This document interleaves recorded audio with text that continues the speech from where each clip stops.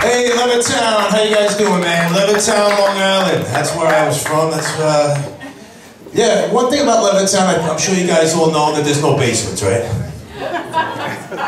No basements. So as a kid, I had no place to play. I used to envy all my buddies over in North Montauk. But be careful what you wish for, folks, because now I live in a basement.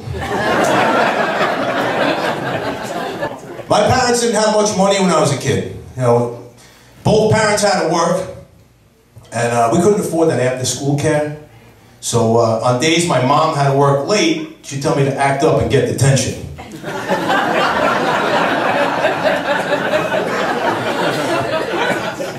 And I had a great childhood, man, great childhood.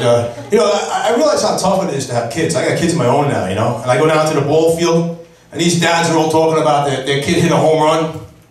The other kid hit pitched a no-hitter. I said, that's great, but can your kid hotwire a car?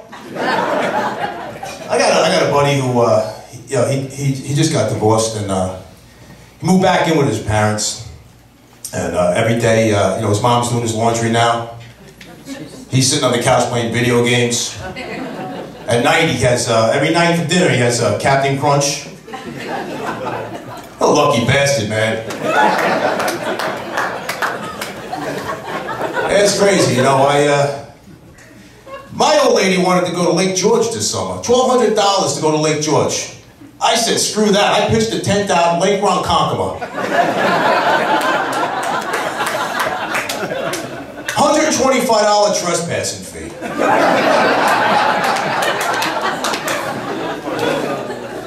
A lot of people think because I drink that I smoke. That's not true at all, man. My teeth are yellow from a lack of brushing. Ran into an ex-girlfriend of mine. She came up to me and told me the best thing she ever did was dump me. I said, oh yeah, which one were you?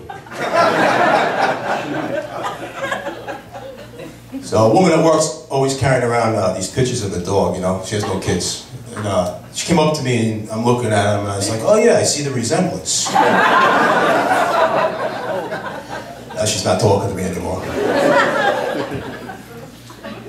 But I got a lot of crazy neighbors, man. I got a lot of crazy... I got this neighbor next door, this woman next door, always wears these sweatpants. On the back of the sweatpants it says juicy. Right? The other one, it said pink. So I went out and got myself a pair of sweatpants that say home.